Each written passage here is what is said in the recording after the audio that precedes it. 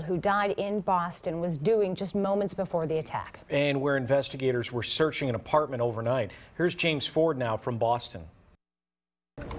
Let's give you a sense of what is here. Take a look back there. You can see a building with a lot of American flags. That is the Boston Public Library. On the far side of that building is where the finish line to the Boston Marathon is.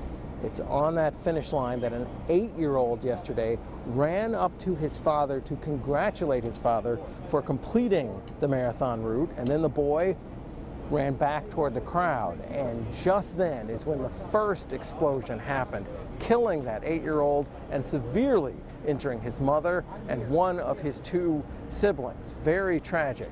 Where that happened and where the second explosion happened are all behind this street here in a 15-block crime scene where investigators now are doing all they can to gather every shred of evidence as they try to figure out who is behind this attack. There is also another crime scene about 8 miles north from here.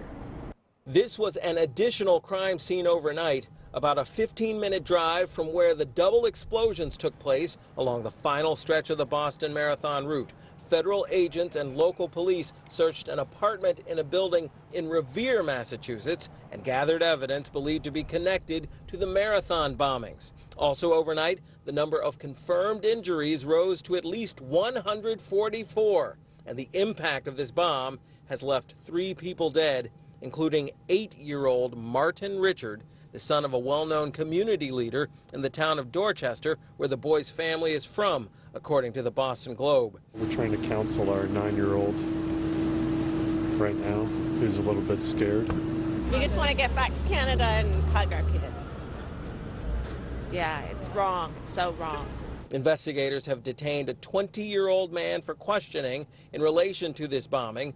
He's a citizen of Saudi Arabia who has by all accounts been cooperating with detectives, even though the man, who's a college student here, was tackled by a bystander after running away from the scene. He's said to investigators he was just scared of the massive impact like everyone else. What we've also learned, it appears there were only 2 explosive devices. A fire at the nearby JFK library was apparently caused by an electrical problem, and other rumored devices were only suspicious packages that proved harmless. 30 people are now in critical condition, meaning the number of deaths could rise, and some of those critical injuries required amputations.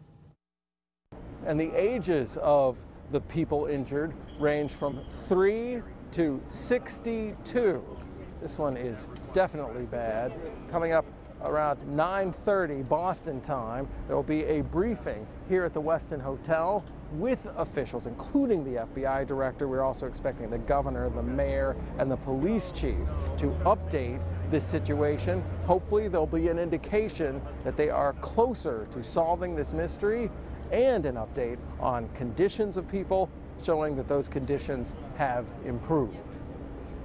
That's the latest from here in Boston.